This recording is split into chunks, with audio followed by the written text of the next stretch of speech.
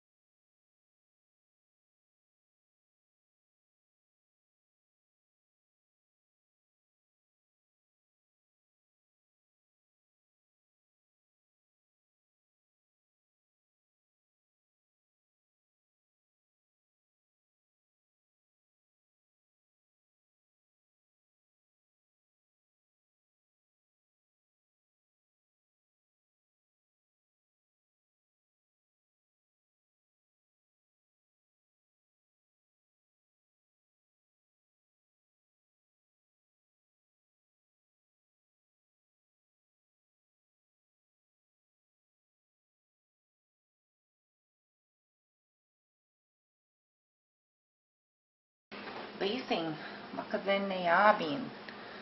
I've seen it cut either two ways. One is to cut it along the hide like this.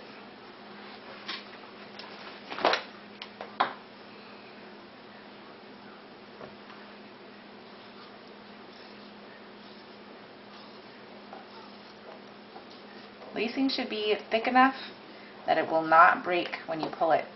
I'd recommend about 1/2 inch thick.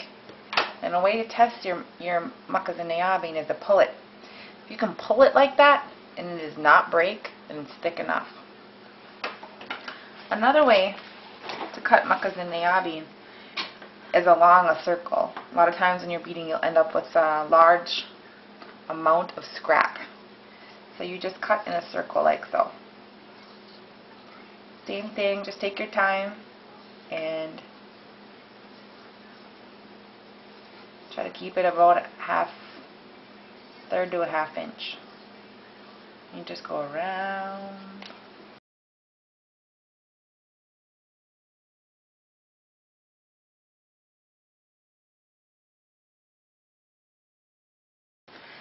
Makizinikewin should be long enough to follow along the back of the moccasin and tie in the front comfortably.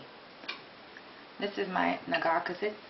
This is where the cuff will start, and so this is going to go along the back. Be plenty of room to tie in the front. It's better to cut it too long and trim it off later. The welt needs to be the length of the penguin from one corner to the other corner. I like to cut it a little long. Better to have it too long and be able to trim it off later than have it be too short.